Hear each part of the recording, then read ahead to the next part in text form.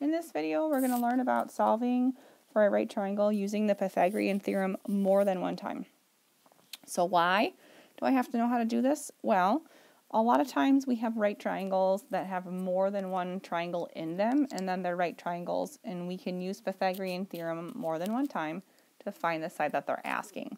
So just as a reminder, Pythagorean theorem is a squared plus b squared equals c squared, where c, I wrote it down here, is your hypotenuse, which is the side that's across from the right angle. And the other reminder is Pythagorean theorem is only used for right triangles, which means it has to have a right angle in your triangle. So I have two examples for you.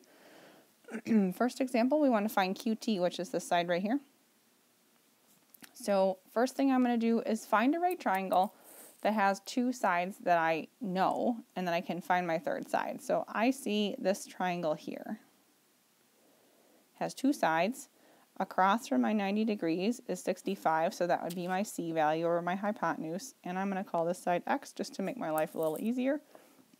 And a reminder, when you're using the Pythagorean theorem, the C value is the one that's important. The A or the B are your legs of the right triangle, so it doesn't matter if you, in this case, put X for A or 56 for A.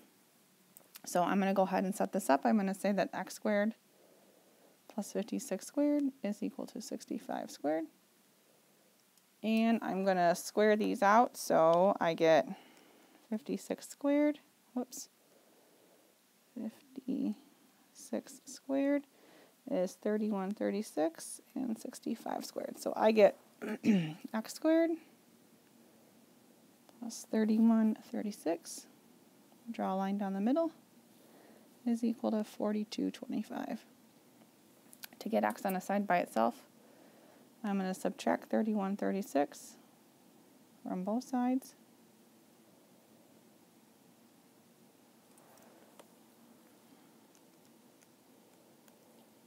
Gives me 1089. And I'm going to square both sides to cancel out my square root. So I'm left with x is equal to 33. Okay, so that means that this side right here is 33. Now I'm going to use this right triangle, and this is going to be my C value across from the 90 degrees, and I'm going to solve, we'll call it y. So I'm going to say that y squared plus 33 squared is equal to 55 squared. Square both sides. I know 33 squared is 1089 from my last problem I just did.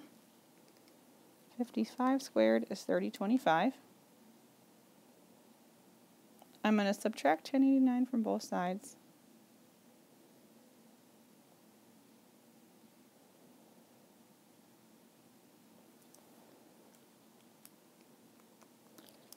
And I get 1936. And to cancel out my squared, I'm going to square root.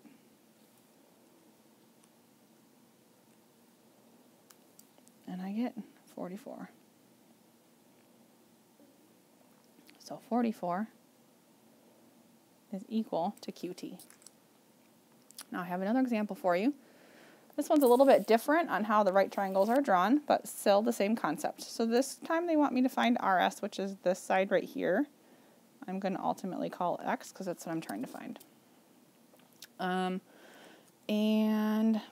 Before I do that, I'm just going to say I'm going to start with my right triangle. Here's one that has two sides, and I'm going to call this a Y just so I can find my side. And across from my 90 degrees is my hypotenuse, which is 13. So I'm going to set this up and say y squared plus 5 squared is equal to 13 squared.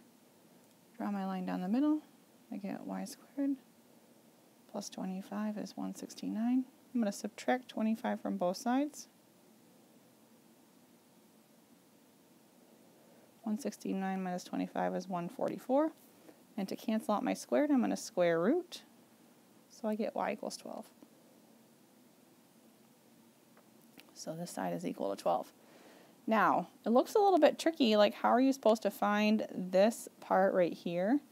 But if I use this whole big triangle like this, I can find this whole side, and then when I'm done, I can find the top by just taking away 5. So I'm going to call this whole side Z, just so it gives me a letter so it's a little bit easier. So I have my across from my right angle is 37. This is my C value. So I have my side that's 12 on the bottom. So I get 12 squared plus my whole big side, Z squared, is equal to 37 squared. Okay. I know 12 squared is 144. And let's figure out 37 squared. That's 1369. I'm going to subtract 144 from both sides.